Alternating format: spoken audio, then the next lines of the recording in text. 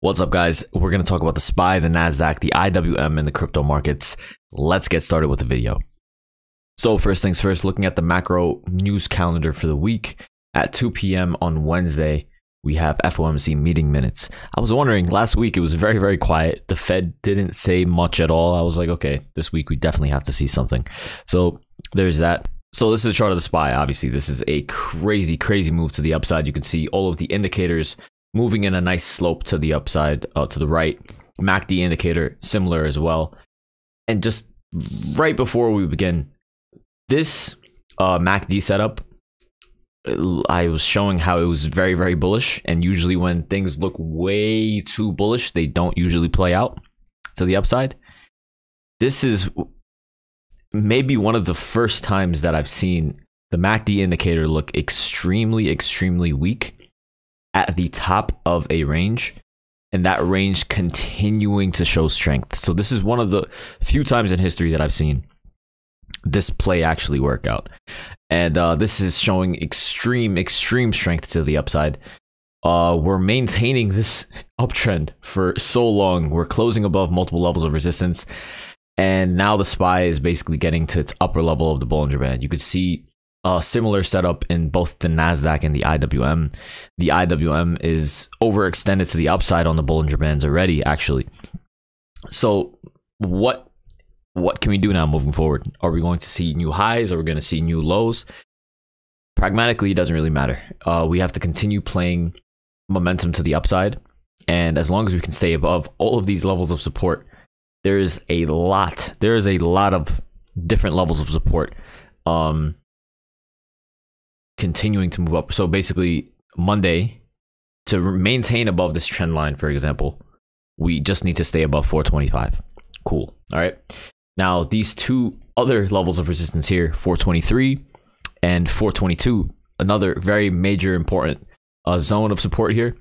They go back and they've, acted as multiple touches and like a very, very important range of support, 422 to 423.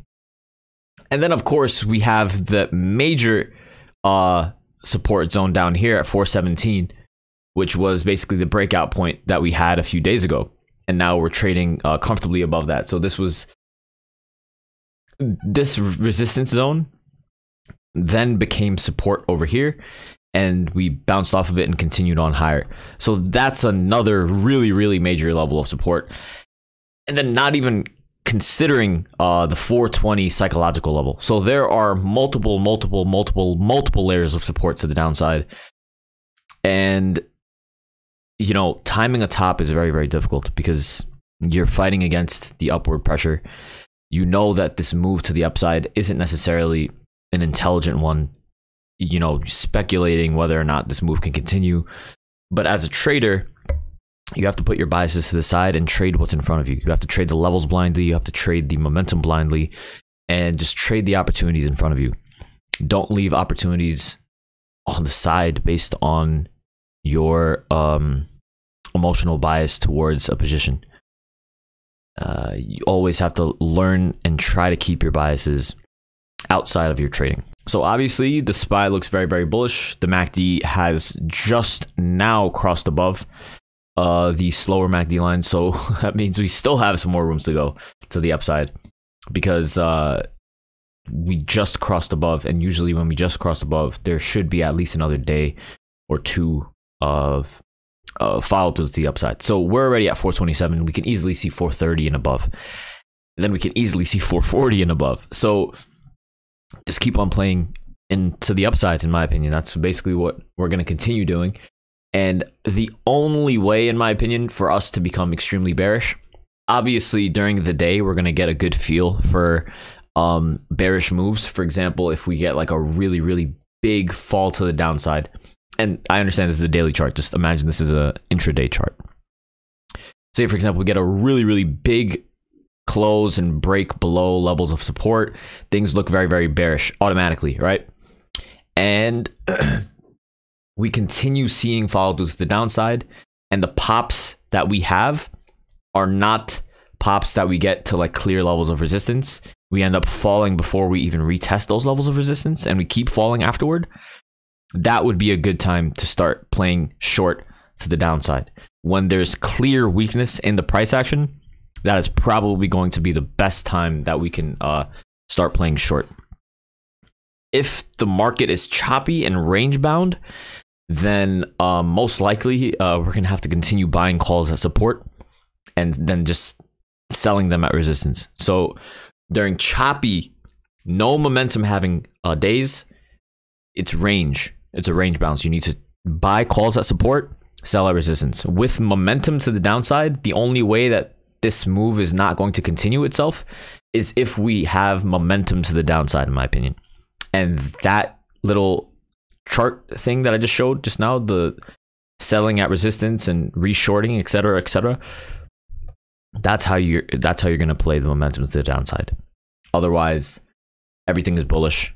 We have to buy calls at support or buy momentum to the upside. But until we see that momentum to the downside, everything is bullish, in my opinion. All right, I hope I did a good job explaining that. There's that for the SPY. Let's take a look at the NASDAQ. The NASDAQ is disgusting. You can see the MACD has not even crossed above yet. We're closing above major levels of resistance. We are closed above 330. That's a very, very important level.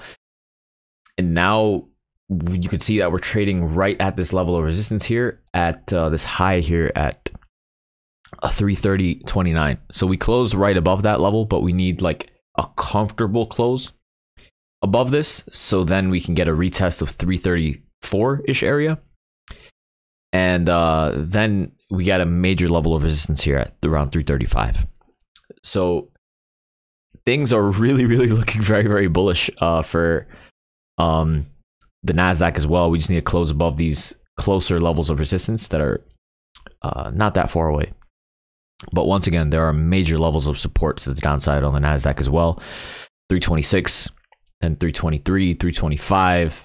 All of these layers of support here. 320, 318.5. So once again, like there are so many layers of support to the downside. Until we're proven otherwise, we just have to continue buying dips. So we've been making money the past week day trading. We've been making money the past few weeks just playing bullish bias, and it's been working out really well. And we're getting a lot of 2020, 2021 vibes, just buying dips, and they just end up ripping to the upside. So I like that. It's easy to trade that, especially when you're trading alongside momentum. And that's basically another thing we were doing as the market was falling. You were just playing momentum. It was so easy to be bearish. And right now, it's just so easy to be bullish because the momentum is now up as opposed to what it was before. The momentum was down. So we just have to make it easy for ourselves. We're not trying to be geniuses. We're not trying to outsmart anybody. We're not trying to outsmart ourselves. It's very simple. We're just trying to learn why the market does what it does. If we can't figure it out, cool. We're just going to play what it gives us. And the main thing is we just want to make some money. So to do that, we just have to very simply trade the momentum, trade the direction, and keep everything nice and tight, and leave biases to the side. And don't leave money on the table when, you know, when you could have just accepted the fact that there is a move going to the upside instead of, you know, buying short. We're trying to short we're trying to short like a huge rally. All right, don't, just main thing, don't lose all of your money trying to counter trend trade. All right, that's the main thing. But yeah, there's that for the NASDAQ. You can see the NASDAQ isn't as close to the upper B band as the SPY was. But now when you take a look at the IWM, you can see the IWM is trading outside of the upper B band. It was trading outside of the upper B band in July as well. And it just continued pushing on higher. So this is a really, really strong move out of the IWM. Crazy, crazy strong move. It reclaimed its uptrend as well, which is ridiculous. The MACD line is well above. This is a, like, just, I mean, you can't even say anything. This is such a strong move. It's ridiculous. We closed above 200 on the IWM. We were just trading at like 160, 170. We're at 200 now, which is absolutely insane. And once again, you know, the same thing that I said applies on the IWM as well. Multiple layers of support. Continue buying dips until proven otherwise. Now we have crude oil. Crude oil is not doing too hot. It's failing at resistance. It bounced a little bit off of its lows here when it got extremely overextended to the downside, but you could see that it failed at this 94.5 resistance. Now it essentially needs to hold 91.5 for a continued move to the upside. The dollar also finding a bottom similar to what we saw on crude oil. We got a sharp move to the downside, but now the dollar is finding support. So now the dollar basically just needs to break above 106, and then we could see a retest of this trend line. And then we might see some issues for the equities market. So let's see, once some more strength comes out of the dollar, we have to see how equities respond. But what we've been seeing is as the dollar was rising, equities in the stock market also were rising, because this was signaling that the Fed has to step in and change its policy, and a change in the Fed's policy will be bullish for the stock market. And because the dollar was rising in conjunction with multiple different other factors, banks and hedge funds priced in the fact that the Fed has to make a pivot soon. And that's the reason why the market ended up bouncing the way that it did. So now if the dollar continues showing strength, we have to see if the equities market and the stock market continues to be bullish. All right, so that is going to be interesting to watch. And of course, the VIX is getting a volatility crush, obviously, because the overall market is very, very bullish. We're breaking and closing new lows on the VIX. Obviously, there's not going to be that much volatility when the market is rising. So things are falling, obviously, very sharply on the VIX.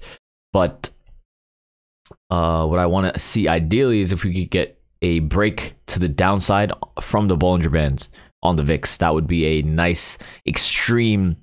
It would be a nice extreme. So basically, we could have a trade that would help have a short-term short bias on the stock market, especially if the VIX is trading outside of the Bollinger Bands, the lower end of the Bollinger Bands.